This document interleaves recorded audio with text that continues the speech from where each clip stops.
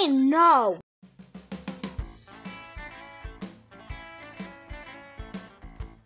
Okay. Welcome back to the From the Fabricator Podcast. This is episode number 11.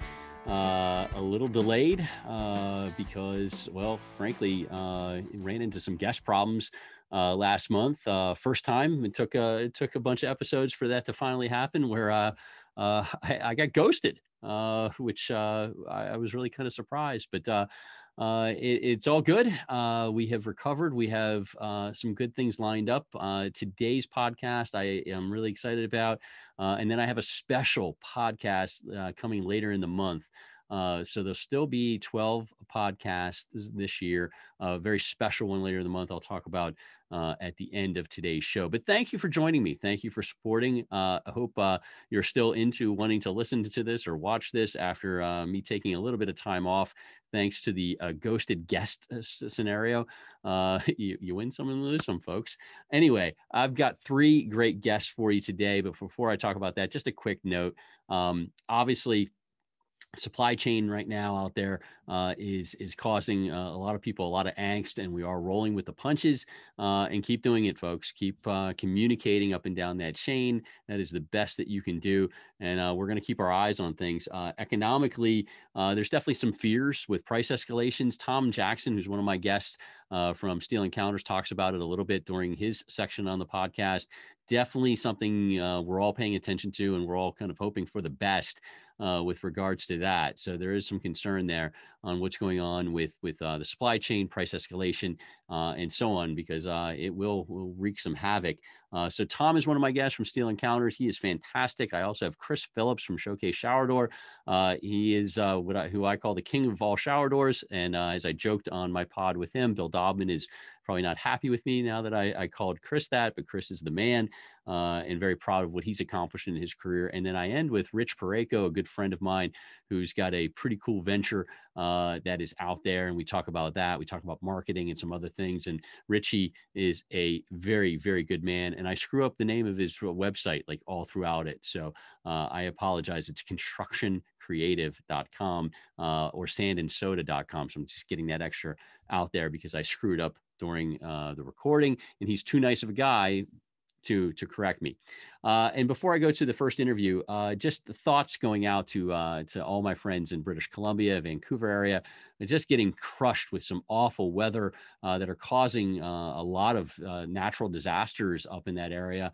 And I know that it's a little bit of a struggle right now for a lot of the folks in that area. And I'm a big fan and care a lot about the fine folks in the Vancouver, British Columbia area. And I'm rooting for you. Thoughts and prayers are with you and your families. And I think those of us in the United States, we're not hearing a lot about it. And so I think we just have to give some thought and positive thoughts to our friends north of the border there. So that said, let's get ready to jump into this podcast. Very excited. 3 great guests, and we're going to start it off with Tom Jackson, Steel Encounters. Tremendous guy, tremendous interview. Here we go. Okay. I am thrilled to bring in my next guest. This is Tom Jackson, the president and CEO of Steel Encounters out in Utah. You can find them online at www.steelencounters.com. I've been a humongous fan of this man for many, many years, and his company. They've done tremendous work, and it's just great. I can't wait to get to talk to you. Thanks for doing the podcast, Tom.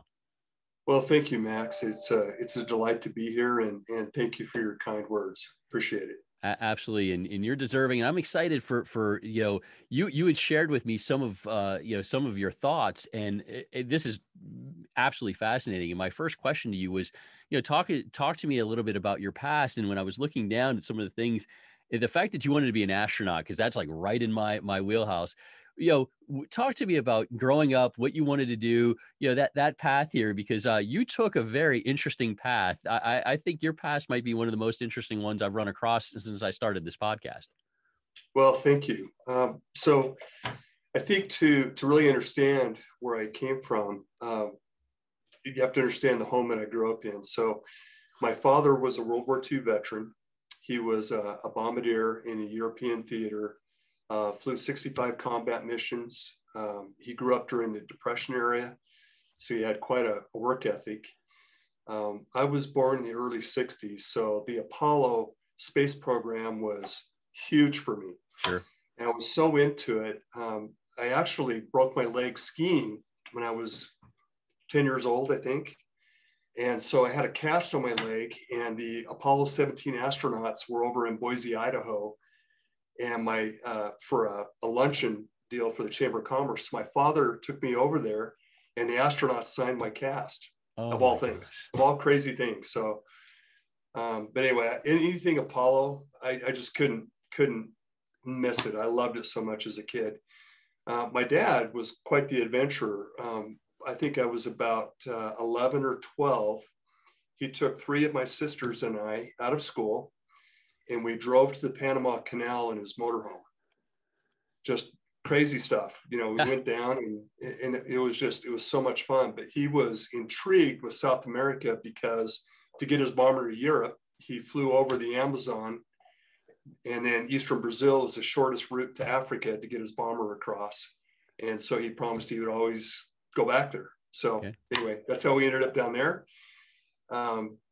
My father had a propane business that he purchased in Nissa, Oregon, just a little tiny dot on the map in Eastern, right on the Idaho border. Yeah. In the Snake River. And all of us had to work for him growing up. And there were 8 of you. You're one of 8. You were one of 8 kids, right? I was one of 8. I was the youngest. Oh my gosh. I was the youngest of 8 kids. Yeah. Wow. Crazy. 6 sisters in there. Okay. Lots of people to protect you at that point. Oh yeah. It was interesting. It was fun though. It was a great family experience. But my father, my very first contract I ever signed, I was 12 years old, and I wanted a 12 gauge shotgun. So my dad agreed to buy it for me. But in exchange, he had a 100,000 gallon propane tank for his propane business. So that would be 2.5 train cars, just to give a perspective of the size of this. And so I went down with the paint on the handlebars of my bike and went out and painted those, and the trestle that dropped out over the train tracks, painted that in exchange for that shotgun. And then later, when I was 16, my father got me a job in Kansas, working in the oil fields. So I would spend my high school summers, go back to Kansas, work in the oil fields, and until I got into college. Not the typical high school summer. And I have to back up. How long did it take you to paint that propane tank? Because I mean, we're talking, this is before spray guns. I mean, you're using a roller or a brush, right? I mean, that's all you're using. I'm curious. How long did it take you? I had a roller with a long stick, so I could reach most of the way up from the bottom and then stand on the top and do over the edge. I think it took me about a week to do that tank and all the pipes, and yeah, it was crazy. Well, so now we know. Now we know how you developed the work ethic, and then you come over to our world, and you got into the glass business in '82. Talk about, getting into the glass and glazing world, because again, it's another really interesting path that you took, and you've fallen in love, like we all have, with this industry. That's the beautiful thing. Once I think we all get into the industry, you never leave, because it gets you. But talk about your past from '82, getting into the industry and moving forward. Well, the summer of '82, I just finished my sophomore year of college, and I had a brother-in-law that was a contract glazer up in the Seattle market. So I went up for the summer to work for him. I was kind of tired of the oil industry, and I just fell in love with it. One of the first projects I got to work on was a 28-story high-rise in downtown Seattle. And so over these next 6 years that I worked for him, I traveled all over the country, went to Alaska, Hawaii, every major city on the West Coast, New York, Texas. And I ended up in Utah for a project, and that's where I met my lovely wife, Miss Susie Jackson. Love it. And fell in love with her. I took her to California for a few years, and then the call to come back here. Whereas her family, her parents are like second parents to me. We wanted to raise our kids here with them. And so we came back to Utah, and I actually worked for a competitor to Steel Encounters. Okay. And Ira Field here had heard about me from, of all people, Garrett Henson at Viricon. Wow. He's the one that introduced me to Ira. And anyway, a few years later, we got connected, and Ira hired me as a project manager. And the rest is history in a way. So yes. Yeah. I love the wife angle, because I have the same thing. I mean, I grew up in Pittsburgh. She was from Michigan. You know, I ended up in Michigan because her family's here, and her family obviously is like a second family to me too. So I can vibe with that. And I mean, that's incredible. And I love the Garrett connection. You know, Garrett is more than just a great college punter and super salesman for Viracon. He is a super sales leader, manager. You know, he obviously made a great connection with you. And now, you know, you climb the ladder basically at Steel Encounters. And again, Yes. Steel Encounters is at www.steelencounters.com. You know, you have taken the role of president and CEO, but that took some time. You climbed the ladder, but everything you've done there has been very interesting to me, because it is not your everyday company, right? I mean, this is there's not a lot of companies in this industry like yours. We are very unique. We actually have two business models. A structural steel supply business with an office in Seattle, an office here, and an office in Jacksonville, Arkansas. And then our architectural division for glass, glazing, metal panels, and other connecting architectural products. Been really fortunate. And it's good that we have two business models. They actually go like this. It's like Smart. a seesaw. Right. The two divisions buoy each other, and being in different markets helps us when economic changes happen in these different regions of the country. It's a really good thing for us. Right. And you're an ESOP, which is also something that's not common in our world. No, it is not common. Anyway, 2005, we became an ESOP. At that time, there were 3 majority owners of the company that were looking at retiring or moving their shares to others. And they thought, you know what, let's give the company to the employees. And so they set up an ESOP trust and started putting money into it as a retirement benefit for the employees, and then selling their shares to the ESOP. Mm-hmm. So currently 75% of our company is held by the employees. Right. Which is great, Yeah, and very rare. Great. And that's what leads me to my next question. When I could say this, when I fell in love with you, it was when you talked about the culture at Steel Encounters. You know, I had known you, you know, off and on through the years, just, you know, from, you know, seeing you at conferences. But when I heard you speak about the culture and about what you and the team have put together there, that's when it was like, it clicked for me. It was like, this guy's unbelievable. I talk about, you know, it did not happen overnight, and No. it's something that you guys continue to work on. It's, you know, I think you've created an incredible atmosphere, but you don't stop. You know, you keep going. I'd love to know a little bit more, and for the audience, about the culture that's been created with you and the team at Steel Encounters. Well, thank you. We really want to create an employee ownership culture. Mm-hmm. And this is the hardest thing to teach and to create, because people aren't familiar with this. They're used to working for something. Creating this culture it takes a lot of effort, and it takes a lot of transparency and vulnerability to really help people understand what an ESOP is. Mm-hmm. And so, you know, I think we've taken this to a new level. You know, with 75% of the company being owned by the employees, they deserve to know how we're doing financially.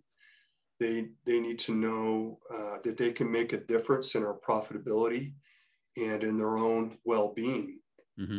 And so we've been working on this. You know, we started this journey about 6 years ago, and I spoke on this, I think it was 2017 or 18 at the BEC, somewhere in there. Yep. We've done quite a bit since then, actually, Max. We completely overhauled our vision statement. Nobody could quote it. I think it was 15 words. It was so long. So we cut it down to 6 simple words. Okay. And that is building successful partners and employee owners. Nice. That's it.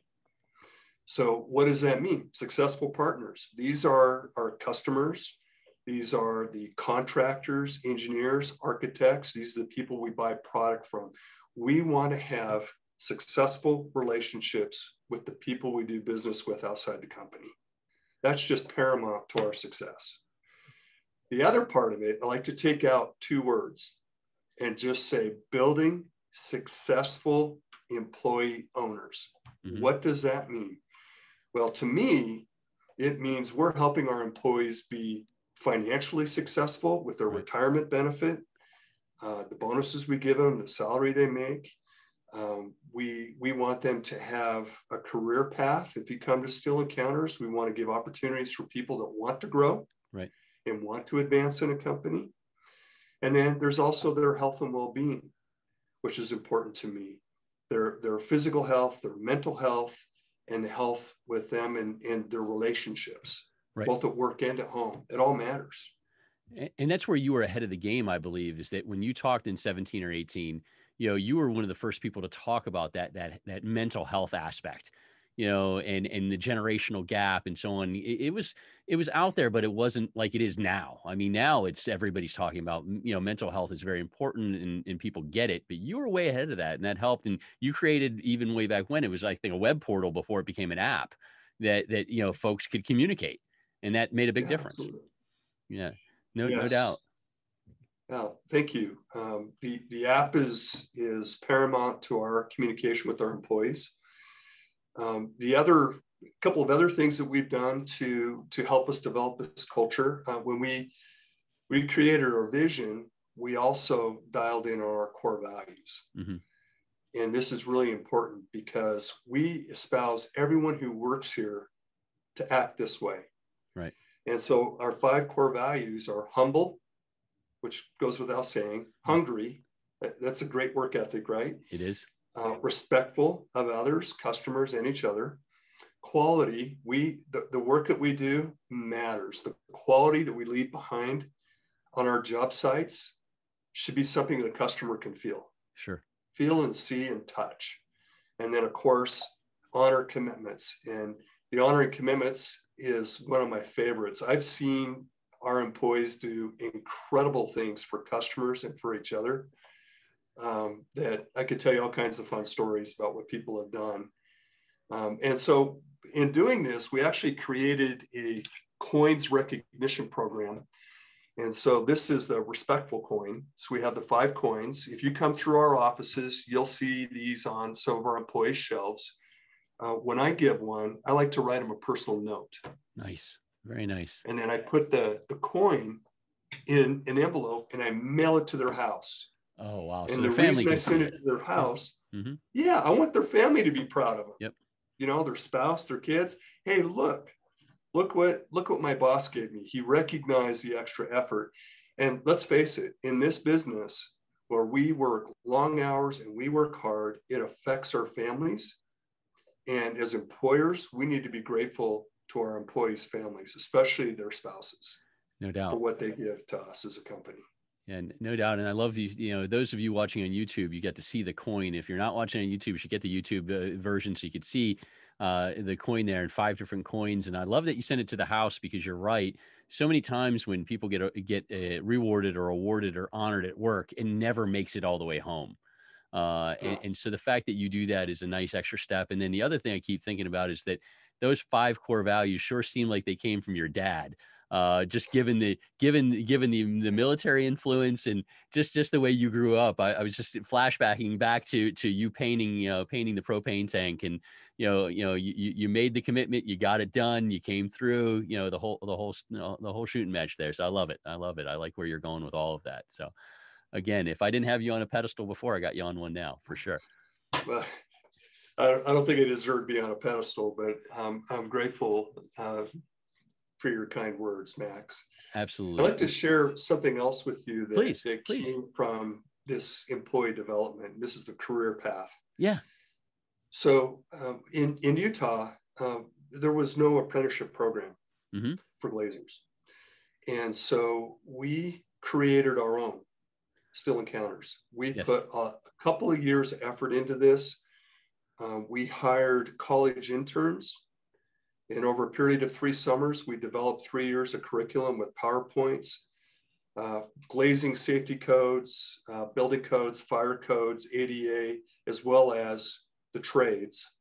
But what makes our program really unique is we're looking at the whole life of the individual being successful. It's not just teaching them a trade and the intricacies of this business. We're also teaching them financial wellness. So this spring, we have a Dave Ramsey course that we're going to put our apprenticeship kids through. Yeah. Last night and tomorrow night, we will have a professional come in and teach on drug and alcohol issue avoidance with curriculum. And when we look for curriculum or for teachers for this program, we have specific things in mind for a result or an outcome and the learning track that we want to share with our apprentices. So anyway, we started the program 4 years ago. Mm-hmm. We applied to the Department of Labor, and the NGA is very familiar with what we're doing here. We've shared a lot there. And then 3 years ago, so we started the program. We just graduated the first group. 3 years ago, I reached out to some friends in the industry, some competitors, mm-hmm. and we formed the Utah Glass Association and turned the program over to the UGA, so it would be completely sustainable. And now with our UGA partners, the program's even better, Max. Wonderful. I'm so proud of what's happening with that apprenticeship. Absolutely. You should be. And that's something that when I had asked you, what can the industry do better? You would come back to me with, here's what we did. And it was this apprenticeship program and being able to get involved and then taking it the step further with the UGA. And then, just that teaching beyond the trade, the drug and alcohol avoidance and awareness and the financial is unbelievable, because that's the one. If I have one of my many pet peeves in life is I hate that the schools these days don't teach real life sort of skills. And it's like, kids don't understand money. They don't understand how money works and how credit works and so on and so forth. And, they can find out so much of what they learn in school from Google now, but you need to teach them about how to handle money and what a budget is and how taxes work and so on and so forth. And I love that you're doing that, because we sometimes make the assumption people just know, and they don't. And so you're doing this, and that's how we can attract more people to our industry, is doing these things that you're showing. And we have to keep doing that. And it's a great start with UGA. I know Nicole Harris and NGA are moving more in that direction and doing great things. And so we just need to get that tidal wave going, more and more people following that lead. So hopefully this podcast can spur some more folks on. So I like what you have. Oh, thank you. Absolutely. So switching gears, the glass geek, the glass nerd in me, I always ask at every podcast, mostly every interview, tell me about a project you're proud of, or a project that I should be interested in. And those who are going to watch on YouTube, I'll put the pictures up or the video, if there is any, of the project. And you came back with one that checks every single box of being kind of a glass and glazing geek or glass and glazing nerd. It is an incredible project, City Creek. And so as you're talking, I'm going to, for those watching on YouTube, put the pictures up. Tell me about this project from start to finish, because this thing is absolutely amazing.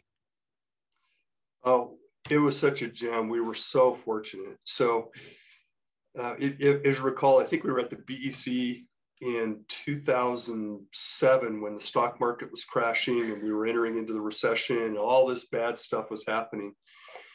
And in Salt Lake City, the City Creek Reserve, which had a couple blocks of retail malls, and they had a high rise, and they were moved into completely tearing down, leveling everything on these two blocks, or most of it, and then reconstructing a real gem called City Creek.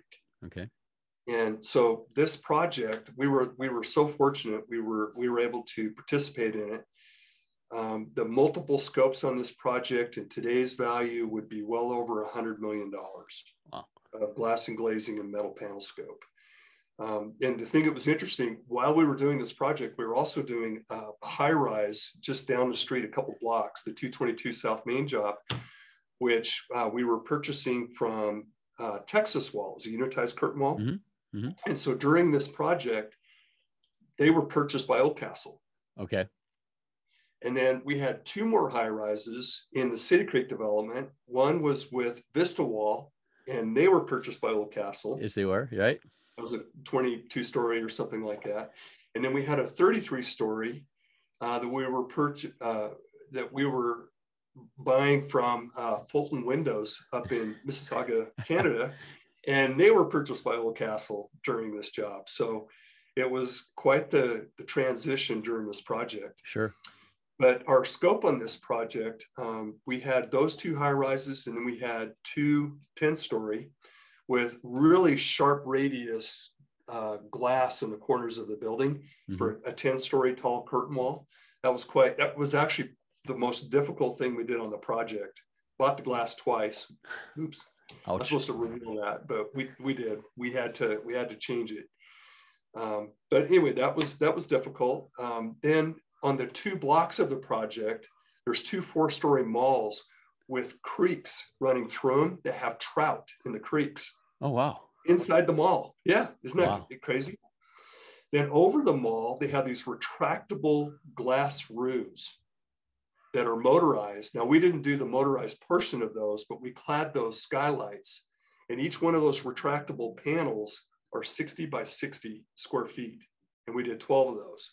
Nice. On this project.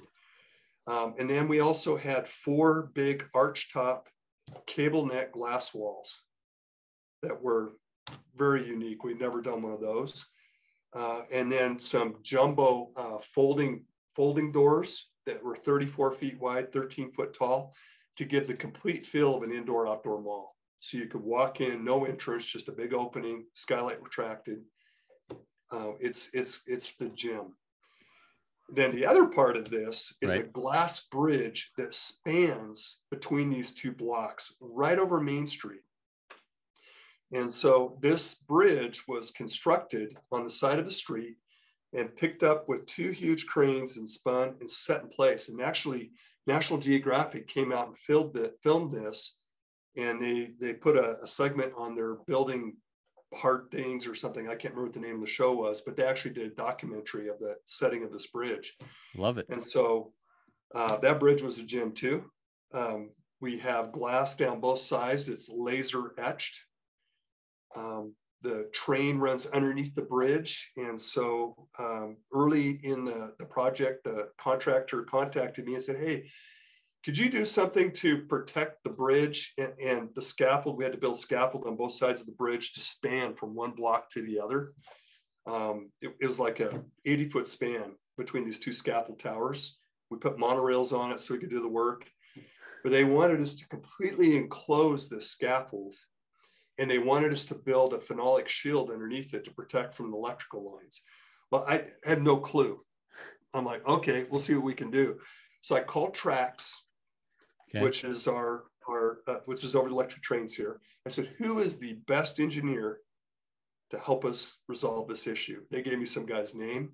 It was the jackpot. He knew exactly what to do. That's great. Gave us engineer drawing. In fact, his company installed this shield on the bridge. So if you ever see the video of the bridge being installed, there's like a 70-foot long phenolic planked shields going out. So when they picked up the bridge and set it over the train, the next day the trains were running and there was no concern about arcing between the power lines and the bridge. Amazing. Really cool. And the roof of this, we also did the mechanized roof, is a gull opening. We had 16 roof panels that we put the same glass on. We put skylights on them and they operate like that. Really cool. I can see why this is your favorite job. I mean, it's something. It's definitely, it's one of those once in a lifetime sort of jobs too. I mean, because you touch so many different areas. It was life for 4 years. And especially at that time too, like you said, that time was a little perilous. So that was a huge job to have during that time, right after everything was going on. So, it all kind of came at the right time for you guys as well. So it did. We were fortunate.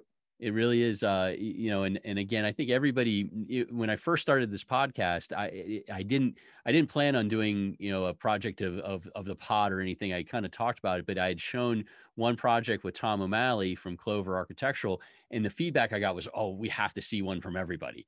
this one could be the one that tops them all. But there's been interesting stories from each person. I've loved the stories I've heard from folks like, we have mutual friend Omar from Momentum. I loved his story because that job meant so much because it was such a challenge. This job for you means so much because, my gosh, it's unbelievable. It's just one of those gobsmacking jobs. You can't believe it. So I love it. I love it. Congrats. And I'm excited to share it. So before we wrap up, it's been a good year. You got the Department of Labor thing going, and everything worked out well there. 2021 has been good for you otherwise overall. And what are you looking at 2022? 2021 has been a good year for us. Good year for Steel Encounters. We've been very fortunate. I would consider this a very successful year. 2022. We're moving into with good backlog for both divisions. Great. I expect that from a revenue standpoint, I believe we'll actually have more revenue next year in 2022 than we will in 2021. But there's still some holes to fill in the schedule. Of course, you probably heard that from everybody. Oh yeah. But we're fortunate. We have some very nice projects moving through right now that are going to make 2022 a great year. Wonderful. Into 2023. So we're fortunate. Fantastic. Congrats. No, I'm thrilled for you. And you're right. The holes are out there. It is a little concerning because it's not like it's something we've had to deal with. The one thing I keep coming across is there's no playbook for this. There's no historical, we know how to handle a recession. I don't want to do another recession, but we know how to handle a traditional recession. We know kind of the things. This is, you're really flying blind. You don't know what's coming. So I think we're all in this together in a way. We are. Yes, we are. The biggest concern for me is escalation of material costs. Right. Because the fear is if things get too expensive, owners can't afford it. And then there could be a domino effect of project cancellations. Right. I'm not hearing any rumors of that, but that is what's in the back of my mind. And I'm sure everybody feels the same way. It is the number one worry, and it's the biggest thing that was discussed at Glass Build this fall in the circles I ran in, and it's concern because we as a trade a lot of times are value engineered out, and so we don't have a lot of room to play with to begin with. No. And so we want those high value products. We want that laser etch on all four surfaces, sort of thing. Yeah. That's what we want to sell. And so. I hope that we can, ride this storm a little bit and get to the other side as fast as we can. But I love what you're doing, and I'm excited for the future. I've been with Tom Jackson, President and CEO of Steel Encounters. Thank you so much for taking the time today. I loved hearing about your past. I love everything you're doing. It's at the company there. You and the team are fantastic, and excited to see what comes next. Thank you so much for your time, and thanks for doing this. Well, I look forward to seeing you at the BEC in a few months. Absolutely. We'll see you in March in Nashville. No tornadoes either. So it's going to be a good time, and can't wait to visit with you again in person. Thank you so much. All right. Thank you, Max. Okay. It is time for a really, I think, a neat and a fun one. A great guy in our world, Chris Phillips from Showcase Shower Door, also glassgadget.com, and also the creator and the inventor or the founder of the incredible group on Facebook, the Shower Door Professionals Group. So Chris, thank you for taking time out of your incredibly busy schedule to be with me. Wow, Max, thank you so much. It's really an honor to be here with you. Well, it's honor is definitely all mine. I have to say, I mean, the Shower Door Professional Group is unbelievable. We're going to talk about that in a second on how you got that started and built.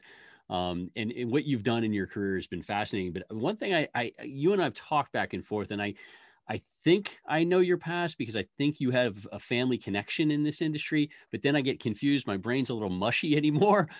So how did you get into this crazy business? And then I do consider you, and I know the Dobmans will be watching, they'll probably jump through the screen. I consider you the king of all shower doors. So somewhere Bill Dobman is probably, punching at air like, he's not, I am. And so is Keith. Right. But you, I give you that crown, the king of all shower doors. How did you get into this business?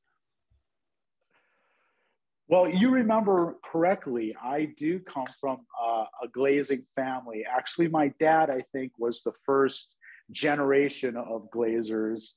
I think it was my uncle who got him into the business. I had an uncle, Ace, who was a glazer.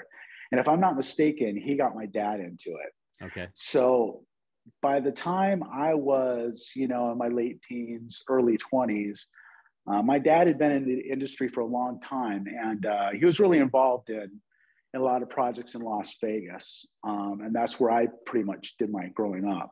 Okay. So he worked on a lot of those big hotels, casinos, and was really involved in the local union. I think he was vice president of the local. I think he was definitely the apprenticeship coordinator when my brother started as an apprentice in their local 2001 Las Vegas, Nevada.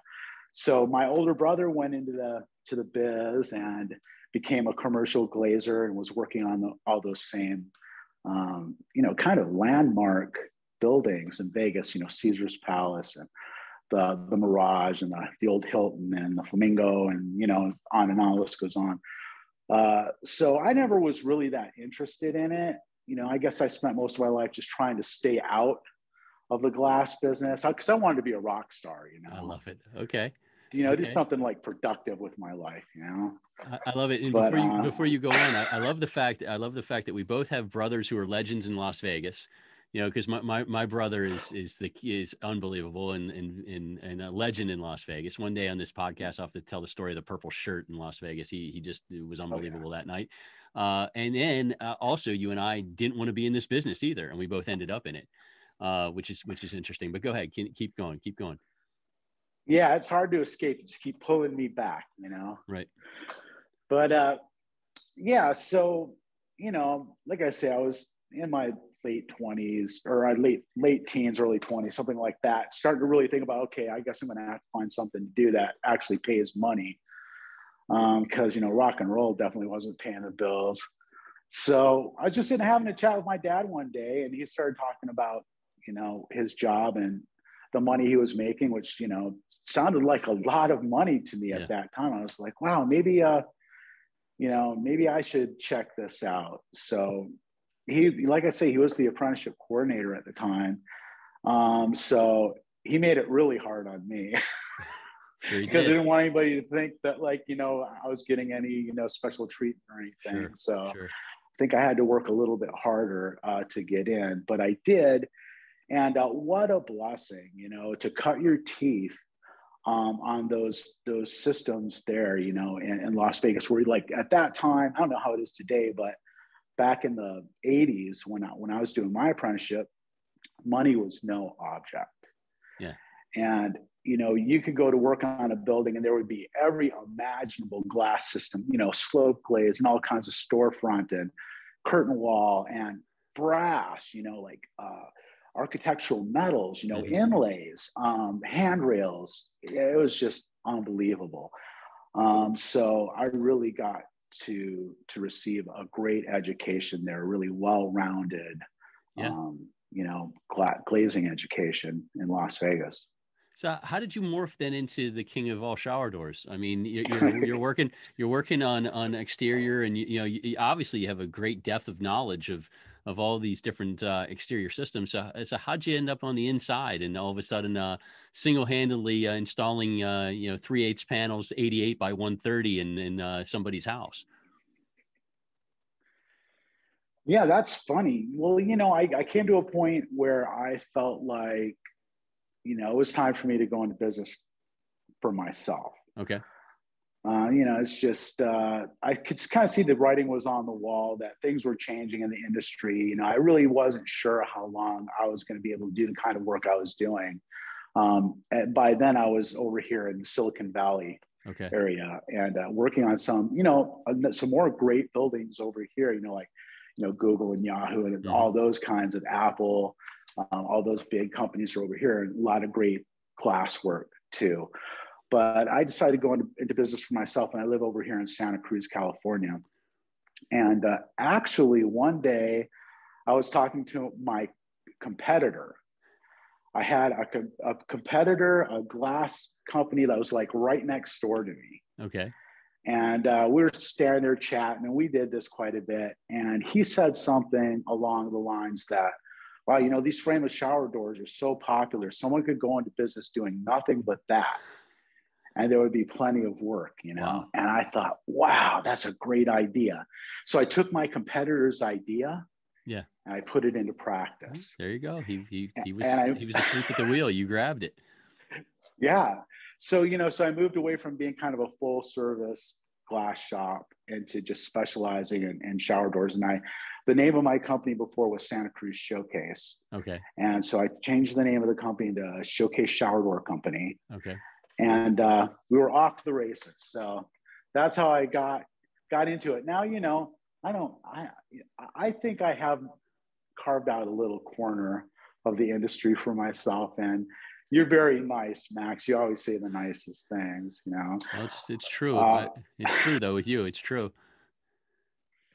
But, you know, I did start really thinking a couple of years back, probably 3 years ago, started really thinking about, you know, the part of the industry that I'm involved in, and wondering if there was something that I could do to really make more of a contribution. Yeah. And to play a bigger role in it. And I started thinking about, you know, innovations, coming up with ideas to make working with shower doors just a little bit easier for people.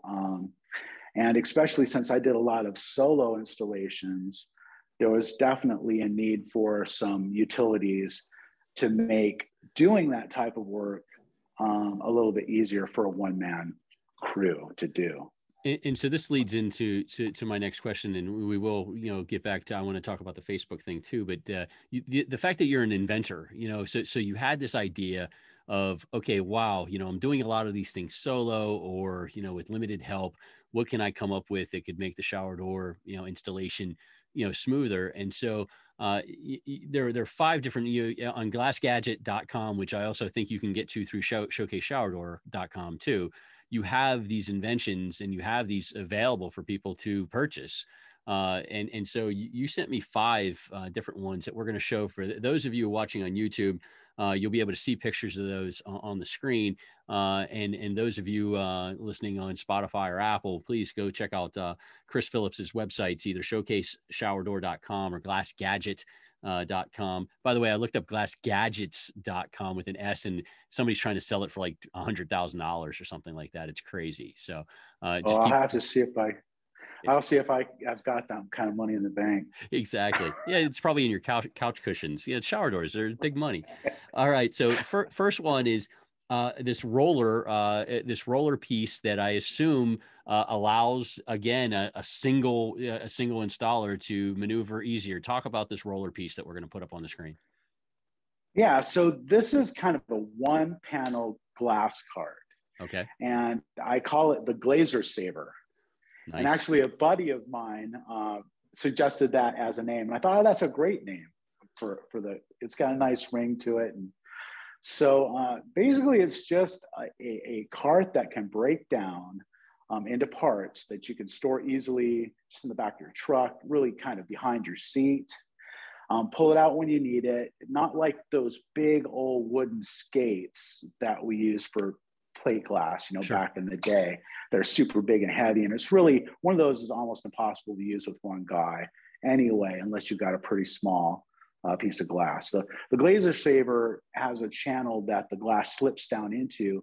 And the key feature to this is that when you lift the glass, the cart stays clipped onto the bottom. Okay. So you can lift it and move it. So if you're rolling it, you know, it through an area where there's some gravel or that you have to cross, rather than taking it off the cart and then moving the glass in the cart and then putting it back together, you can just lift the whole thing up, walk past the gravel, set it back down, and continue to roll it. Nice.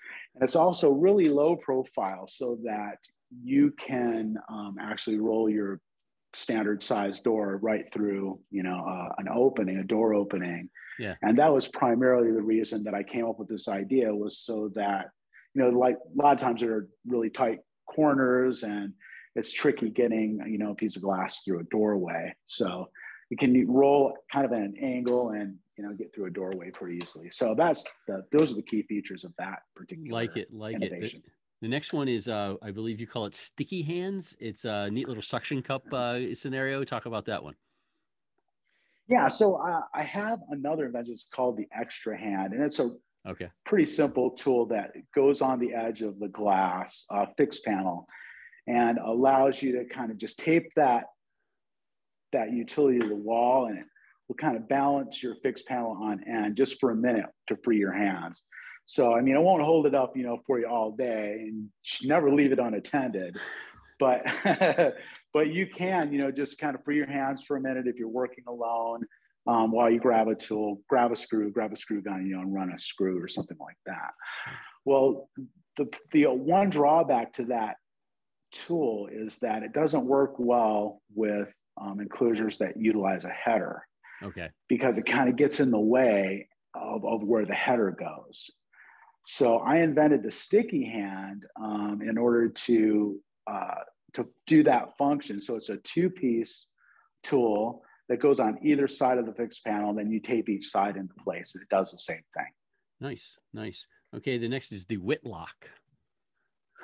The Whitlock clip is one of my favorite tools because one of my friends, you know, a guy who I met from the Facebook group named Ricky Whitlock, one day sent me a little sketch, you know, kind of something on a napkin or something. It's like, hey, I've got this idea for holding two panels in line, a door and a fixed panel in line, and helping you line them up while you're doing a door installation. And I thought it was a great idea. I had one little improvement, and that was that little cutaway on the top. Mm-hmm. So that allows you to see the corners of the glass to see if they're at the same height. And that was kind of my contribution to the gadget. So the two of us kind of invented it together. I named it after Ricky because he had the first idea, and it's really fun to do stuff like that, you know, with somebody else. Props to Ricky Whitlock. I like it. That's right. Next, the last one is the Graduator. It's a little stepped up thing. What is this? The Graduator actually is a pretty cool little tool that it takes the place of those shim packets that you used to get, you know, from the dealer. They'll give you a little packet of shims. There's one's quarter, one's a 16th, one's 3/8, one's, you know, an eighth, and you stack them together to kind of find what the gap is to find plumber level. So what I did is threw that packet of shims away and just made one shim that steps up from a 16th to a 3/8. Nice. Okay. And 16th inch increment, so you can just quickly tell the size of your gaps by using the tool. Yeah. And this last one, I think, is self-explanatory, but it's probably one of your most popular ones is the Clamp Assist. Yeah, the Clamp Assistant tool is like probably the most popular tool. It's one of my favorites because I love magnets. I love that kind of, you know, those kind of, you know, quirky little things. Mm-hmm. But it's really very effective. It's got a few different uses, and the primary use is when you're installing a fixed panel and you're using the little 2-inch glass clamps, getting the cover plate on one side of the glass and then running the screw from the inside can be impossible using one guy. Right. So these magnetic parts hold the parts together while, you know, you go in and just run the screw from the inside. Nice. All of these and many, many more are actually on your website. Please check those out, showcaseshowerdoor.com or glassgadget.com. So let's talk about the Facebook phenomenon. I mean, that's what I would consider it is. You started a shower professionals group. It's still there. It's still popping. Great people on this group. The one thing I've always said about this group is the comportment, the attitude, the best practices, the sharing. It's the classiest group on the entire social media platform. I mean, there's nobody, you know, bitching at each other. There's nobody complaining. It's all about, hey, I did this. What do you think? Or what ideas do you have about that? It's a really nice group of excellent professionals, and really, really impressive. How did this, when did this pop into your head? And then were you kind of shocked the way it kind of took off? Yeah, I actually started this group up in 2009. Wow. Wow. Yeah. And I was one of those guys that's like, when there's something new, I want to try it, and back in those days they came up with these groups. Mm-hmm. I was like, oh, maybe I'll make a group. So I made a group, and I think I call it like shower door manufacturing and installation something, it had like, It was like a mile long, and I can't remember if anybody joined it or not, but it's just something I was messing around with back then. And then in 2009, funny enough, 10 years later, was the same time I was telling you a little bit earlier, when I really started thinking about the industry and my role in it, and wanting to find, a place to really land in it. And I looked at that again. I said, I think I should really put a little effort into this. So, I kind of promoted it a little bit. I mean, not a whole lot, but just started inviting people and actually being active myself on it. Sure. Which is a big key, to doing something. And people started to get involved. And, I asked the group, hey, what do you think about, changing the name to something shorter? So we changed it to just Shower Door Professionals. They all agreed on that. Another thing that came up was the group was public, so anybody could see any post. Right. And it came up that, hey, maybe we should make this private. Maybe, our customers are looking, and we don't want them to see, not that we have anything to hide, right. But you don't want all of your cards out for everybody to see, right? You want to keep a few of them face down. Yeah. So we decided to do that, and just really started inviting people, and really started kind of creating that culture that you're describing, Max, of just cooperation, incredible culture, and support. And it's like, it's not that nobody can rib anybody, or nobody can, can tease anybody, because we want to have a sense of humor. We want to keep that kind of banter. But we don't allow people to be mean. We don't allow people to be trolls, right. And so we kind of put the kibosh on it when that happened. And I think it really flourished because people, cared about it. Yeah. There's no doubt. I mean, I think you have a great crew of very loyal people on there, and then a mix of other folks that come in and out. I highly recommend anybody who's in the shower door trade, they should be, taking the time to at least follow it on Facebook. You don't have to be active. I mean, I follow where I can, but I love when I see the posts, because it's great for ideas. It's great for best practices.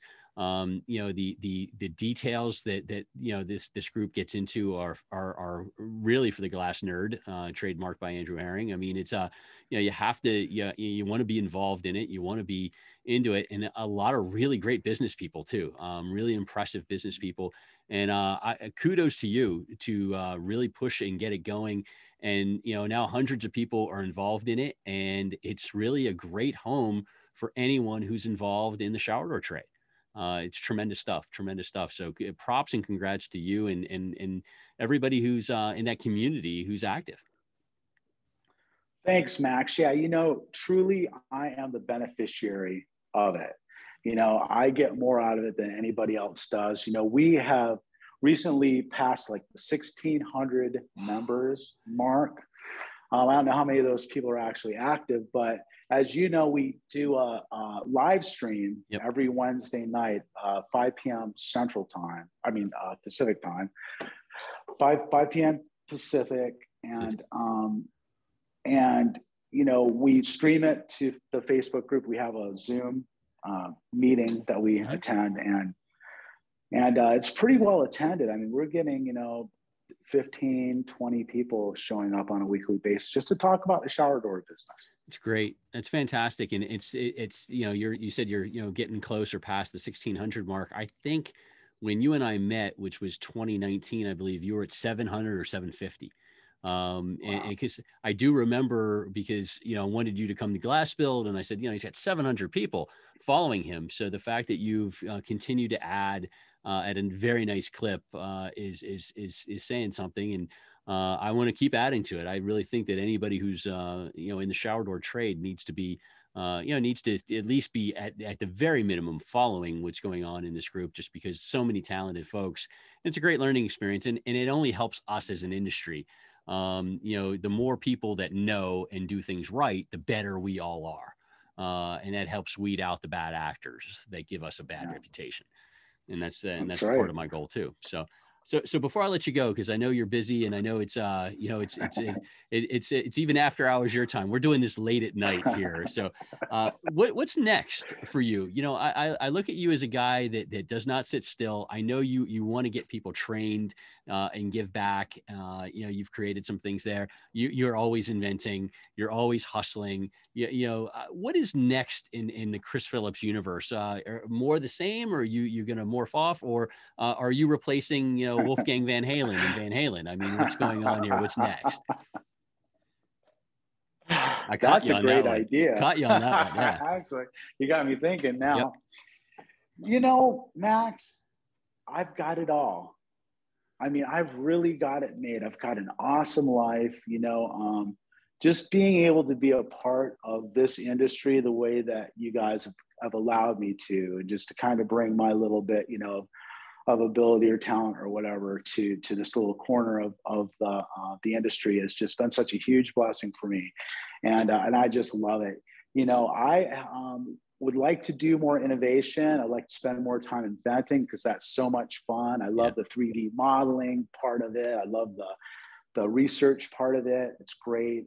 I've met some great people and made some really good friends in the industry, and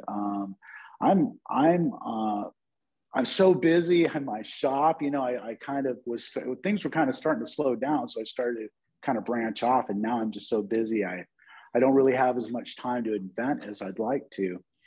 But I think, going forward, probably, next year or the year after that, really kind of be gearing down the shower door business a little bit more and doing a little bit more innovation. Good. All right. Good. Well, you are an important part of our industry. This has been Chris Phillips, Showcase Shower Door. You can find his website at showcaseshowerdoor.com or glassgadget.com just to find all the cool inventions. And on Facebook, by all means, the Shower Door Professionals. It's a private group. It's apply, and as long as you tell people you don't know me, because it'll probably get you rejected, you'll get in and really get a great feel for what goes on in that excellent group. But I appreciate all you do for our world, my friend. Keep it up. Keep up the good work, and keep those inventions coming, and keep the best practices and everything you're doing. It's definitely appreciated and noticed. And let's keep rolling. Ditto, Max. Thanks so much for what you do, and thanks so much for just all the support that you've sent my way. I mean, you've been a huge part of introducing me to other people and introducing me to the industry. And you are just such a great guy, such a generous man. I try. And thanks for all you do, and keep up the good work. I appreciate that. I'm a fan, sir. And happy holidays in advance to you. And thank you so much. We'll see you soon. Okay. We are now on to one of my good friends in the industry, and a person that I have a ton of respect for, big fan of, known him for quite a long time, and thrilled to have him on the podcast. Rich Porayko joins me, Constructive Creative. He's also a writer. He's an entrepreneur. He's got the websites. He does a little of everything. You can find him online at www.constructivecreative.com. Rich, thank you so much for giving me some time today. I love having you on the podcast. Thank you very much. Thanks for having me. It's awesome. So, you're a fascinating guy to me because, and we've got a lot to cover, but I want to start back with your past a little bit, because you've got the brains that you could be a doctor, you got the brawn that you could be an MMA fighter, but yet you're in our industry. And so how did you get here? I mean, and I'm not saying that you should be a doctor or anything. I love that your brains are with us, but talk to me. How did you get to this point? How did you find our industry, and talk about your path?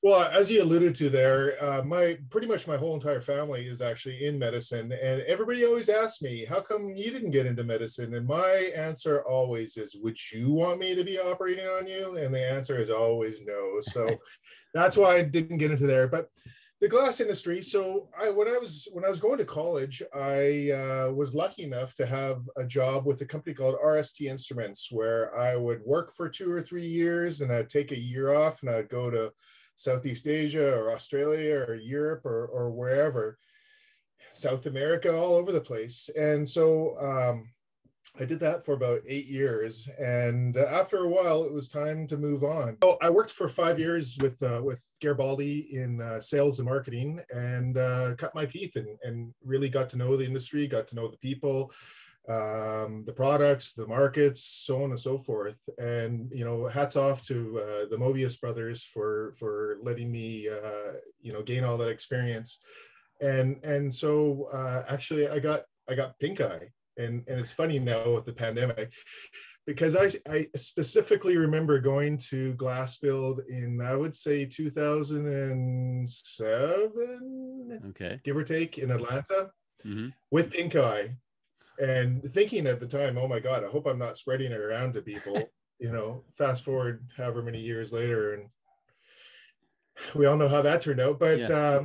So it wouldn't leave me for a good month, and I went back to the office, and the guys at the office were like, "You can't work here until this clears up. You got to go home." So I went home and I worked from home for a week or two, and while I was at home, I just had an idea. I thought I could do this full time all the time, and sure enough, about 5 or 6 months later, I started my own consultancy and have been out on my own ever since. So I tell people all the time that I've been doing, gig work since way before it was a thing, as have you. Mm-hmm. Yep. And really, really enjoy it. I love the glass industry. I really enjoy being an independent contractor, just because I can work with so many different companies, and I get to see different best practices.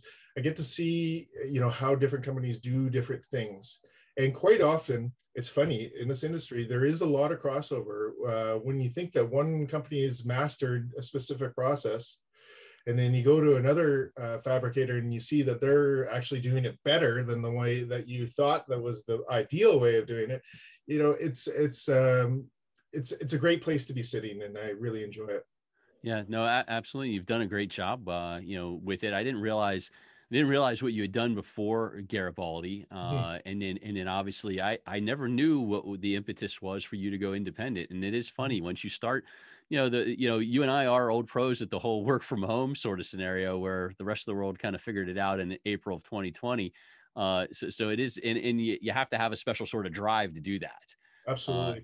And there's no doubt you have that. And it's funny, the rest of the world still hasn't caught up to where we are yet either. And, they're only a couple of years or a year and a half deep. There is a lot of, I think, wake-up calls to be had once people start realizing that when they're working remotely and there's meetings going on that they're not attending, and seeing movement going on at the office versus working 100 or 200 miles away from their office, I think people are going to start wanting to get back to the office a lot faster. I know it's already happening. It's been happening from the beginning, but I think there's going to be definitely a momentum there as well. Yeah, I definitely see the hybrid model going, where people are going back 3 days a week, something like that. And, because I do think both the ownerships of these companies want to have their folks there to see them and work with them. And then I think the people themselves, just need to be there, need to be involved, and need that interaction. So the majority of people that are doing the whole work from home thing, I think it's a different sort of story right now versus, versus what it could be. So. Mm-hmm. Yeah. So now one of the things that got me really going. So you're a writer, you're a freelance writer, but your stuff's always in Glass Canada magazine, which is one of my favorite publications. Patrick Flannery is a tremendous human being. Awesome. Big fan of mine. I'm a big fan of his, not big fan of mine. Big fan of his. That's what I meant. And you had an interesting article recently about marketing changes, and you always have some interesting articles, but this one really caught my eye as a marketer. Was that if you're not paying attention to what's going on with email and email blast, you might run into a little bit of trouble. So for those of the folks out there who may not have caught it, give us a little rundown. What do we have to be aware of on this whole email blast issue and changes within the Google world and so on? Sure. So email marketing is my most favorite type of marketing. Well, it's up there with social media. Sometimes social media is a bit of you know, there's pros and there's cons to it. But email marketing is one of those, you know, one of those channels that you can send out to 5,000, 10,000 plus people in a matter of seconds, and you have full control over it versus social media, which is sometimes not necessarily under your control, and you know, you leave it up to your fans and so on and so forth. What's happening is Apple is giving you the option to opt into their privacy program, and what that will do is it will open every single email that you receive, even if you haven't opened it. And what that will do is it'll give me a false open. Those open rates are going to look really good. Yeah, really good. But what I would definitely recommend is again, keep an eye watching click-throughs, because to me that's really what's important. Yeah. What are people clicking on? Yeah. You know, you send it to them. If they're clicking through to the landing page that you're specified, that's job well done. That's what you're looking for. So that data is still going to stay the same. And then obviously growing your lists is huge, you know, and cannot be underemphasized. Yeah. So really one of the big morals of the story is always paying attention to the data that you get, but now even more than ever, because some of that data may not match historically because the game has changed a little bit. It won't. Yeah. It won't match. Yep. So that's something to be considered. And, I think a lot of times people don't even look at it, especially at the ownership level, but if the ownership level is looking at it, and marketing people, especially, you know, I was unaware of those changes in the new iOS until I saw your article. And that's why I found it pretty fascinating, was that I think it's just the start of things to come. And so you have to be very vigilant with regards to the way this is all going to proceed. Totally. So, you know, Apple is such a behemoth and they control so much. It is frustrating from a marketing point of view that you have a company come in and basically take away one of our tools in the tool chest, because there are other things that it will affect.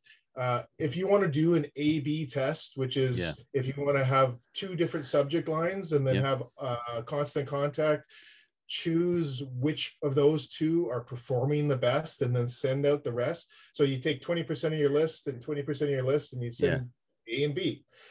Well, that's going to be an issue because the opens aren't going to necessarily be accurate. And then also doing automatic resends to those who didn't open. Yeah, people that didn't open it. That's that's a big tactic. I mean, that's probably the biggest thing is that that you have your initial send and you see that, you know, X amount didn't open, and you set them aside and you hit them up again because they didn't open, and now, you know, that's corrupted, and you run the risk of now pissing those people off and you know, them unsubscribing, which you don't want. And so this is a slippery slope. So it's good advice and good heads up by you. I was completely unaware. So thank you on that. Real quickly, yeah. I just wanted to mention to everybody, if you are interested in saving 30% off for 3 months, go to constructioncreative.com/email. Okay, there you go. constructivecreative.com/email, right? That's what you just said? Yep. Correct. So all right. So speaking of constructivecreative.com, I mean, again, I've known you. We've worked together on some occasions. You know, I'm a big fan. You're a guerrilla marketer. You're a professional marketer. You do it the traditional way. You do it the untraditional way. Now you've added something brand new, and that's, you know, again, as a friend of mine, I wanted to bring you on because I like what you've got going on. You've brought something new to your world over at I guess constructivecreative.com with a whole new offering. Bring it to light. What do we got here? I know your mass email went out, but in case people didn't see it, talk about what's new in the world of Rich Porayko. Okay, so this, honestly, 100%. Every year when I've gone to buy you a Christmas present, I've struggled with finding something that is interesting and fun, and honestly, I've been searching for these things, this exact one, as well as the Glass Godfather for years, and just so you know, I get creative and have gotten some other non-glass related stuff. It just had me thinking for a long time. You know, there's Glazer Pride, who does a great job. Matt, you do a great job at you know, stickers and some apparel and whatnot. And I'm not getting into that. That's Matt's thing and so on and so forth. But for me, I am, again, thinking bigger, and I did this to have fun. I really, from a creative point of view, it has been extremely enjoyable to come up with Glass Geek. I came up, I went away for the weekend. I'm doing Glass Lover now.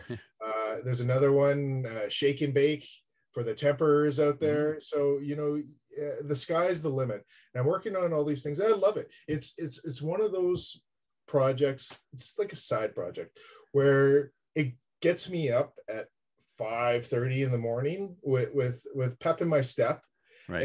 And I can work here for a couple hours before the usual day starts, and it flies by. I find it super, super fun.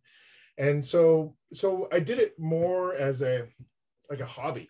Sure. And then as I was working on it, I started to see, there could be a real connection for other companies that want to do their branded merchandise, because I've worked with lots of companies in the glass industry that have wanted to do stores. You and I have worked with companies in the past that have done stores.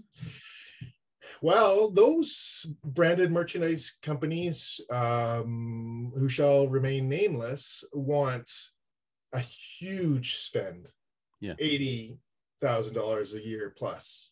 And before you go on, just those of you who are watching on YouTube, you're seeing the website and you're seeing what Rich has to offer. Those of you listening on Apple or Spotify, definitely check out constructivecreative.com to see what we're talking about here. But keep going, Rich. Sorry. Thank you. Or sandandsoda.com too. Or sandandsoda.com. That's SANDANDSODA.com, correct? Sand correct. And Soda. Got it. Yes, that's correct.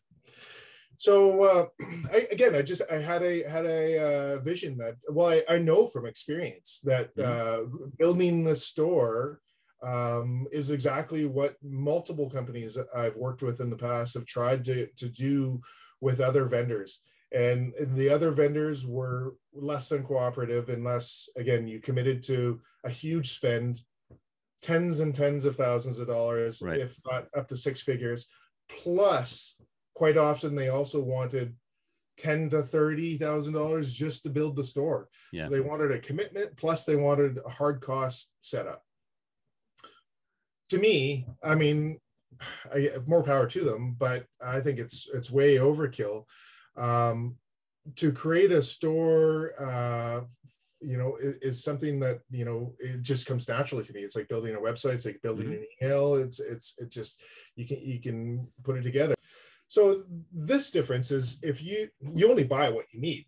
So if you have a customer in, I don't know, Atlanta, and you don't want to have your items shipped to you and then have to break it all out, repackage it, reship it back out there. This is really, it's click and ship. Nice. So whether it's your brand, and that's the really the big emphasis is, yes, I'm using Glass Geek, Glass Nerd, Glass Godfather, Sand and Soda, and everything else. And there has been a ton of positive feedback on that. But I really want to highlight, this can be used for your logo as well. Nice. That it's not for just my brands. It's for other people's brands as well. And so we can set up basically a secure store.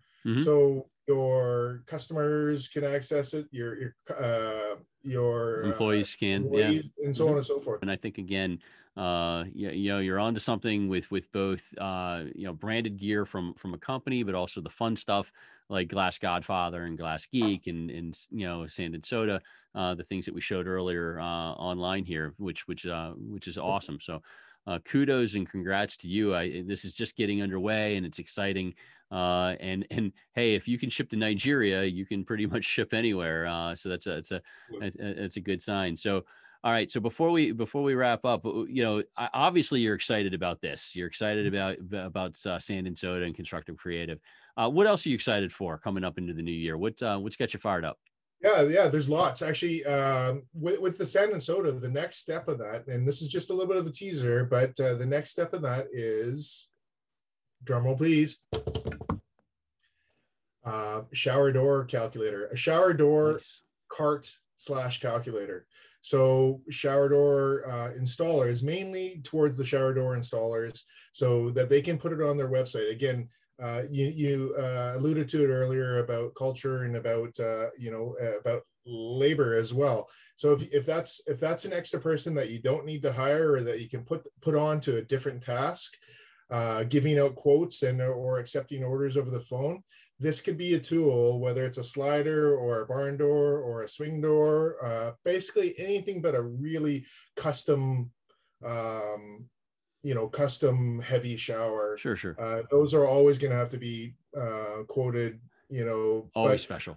Yeah, but 80% of the stuff that's out there is not special, is honestly a shower in the box, and can be quoted as such. So watch for that coming, I would say early December, maybe even late November, if I can grind it out. Thrilled about what you have going on. I look forward to ordering some things from you and trying it out. And I definitely suggest everybody give it a shot and take a look at constructivecreative.com and sandandsoda.com, for either your gear work or getting with Rich on some of the marketing stuff that he does. Especially, he is an email savant, and he educated us pretty well here today. So you got a lot going on, right, my friend? Huh? You said you said email, right? Yeah. Yes. Yeah. So you got a lot going on, my friend, and I'm pumped for you. I'm pumped. Yeah. Thank you. I'm looking forward to getting life back together, back to normal. It's so funny. So I have not been going to MMA since about a year and a bit now. Wow. I took some time off when the pandemic hit, and then I went back, and then in between waves, it's all about riding the wave. That's I figured that out as well. And so actually I went hunting this last week, and there I am in a very remote hunting camp in the middle of northern British Columbia. And who walks in? My MMA instructor, his son, and their father-in-law. And yeah, next thing you know, we're hanging out for a couple of days in the north, and we all got skunked, but it was a great couple of days, and small world. And it just had me, again, gave me that sort of kick in the bum to go back and start my life back up again. Those are the types of things that you had to give away. As a funny side note, so there's the 3 worst words in the English language. I used to. Yeah. And I hate saying I used to be in MMA. I won't. You're still always, even though you took a little break, you're always still that. And you're life good. In general, though. But I appreciate it. Thank you. Yeah. And so since you're back, I can proudly announce October 2022, Glass Build is in Las Vegas, and at the MGM Grand Garden Arena, Rich Porayko, George St. Pierre, MMA. Let's get it on. Is that a deal? Is that a date? You against George St. Pierre? Right. I thought he's going to be in my corner. Yeah, Bruce Buffer's getting ready. All right, so bring it on. Can't wait. All right, my man. I appreciate you spending some time with me. This is Rich Porayko. Check him out. He's from Constructive Creative. He's also an incredible freelance writer, Glass Canada Magazine, amongst other places. ConstructiveCreative.com, sandandsoda.com to see what he does and can offer. Thank you, my friend. I look forward to seeing you in person here one of these days soon. Thank you so much. Okay, that will wrap things up for the interview portions of this month. Thank you again to Tom, to Chris, to Rich. Really appreciate it. I have a special podcast coming later this month. Really excited about it. It'll be a single guest for the entire time, solo show, different format. But this guest is absolutely worth it. It's an icon in our industry and somebody that, when he speaks, we listen. And I'm very excited to have him on the podcast. I after getting ghosted last month, I'm not jinxing it. So if for some reason I don't get this guy, I will find another guy. But the guy I'm thinking about is an absolute legend, and I don't think he's going to ghost me. So we will have that coming up later this month. So please stay with me on that, and I definitely appreciate that. And then, as I always do at the end of these shows, a couple quick things with regards to TV, movie, entertainment. On the TV side, documentary side, the Beatles documentary on Disney Plus called Get Back. Just started it. My friend Chris Dolan of Guardian Glass had given it a very high recommendation. It's pretty good. If you're a music fan or you're a Beatles fan, absolutely. You're digging deep into, what goes through these guys' minds, and their brilliance is incredible, but it's very long. I think it's almost 6.5 or 7 hours total, broken up over 3 episodes. And it's not a typical documentary. So it drags a little bit here and there. But if you are a Beatles fan, this is definitely how things came together, and really, really well done, and a fascinating group. And then, got to give credit. I saw the movie Ghostbusters, the new Ghostbusters, actually really, really good. So if you want a fun, easy movie, a sequel that was done well, go check that one out. It's not going to win an Academy Award anytime soon, but it was good, and I liked it. So that's your movie recommendation. And not a lot of us get out to the movies anymore because that world has kind of changed. So a good, easy one to get out and see with no stress, no pressure. Also good for the family. The new Ghostbusters Afterlife, I believe it's called. So that will wrap things up for this one. I will see you later this month with a very, very special guest on a very, very special podcast, and very excited for that. But until then, stay well, everybody, and we will see you then. Thank you. Oh, the music is stopped.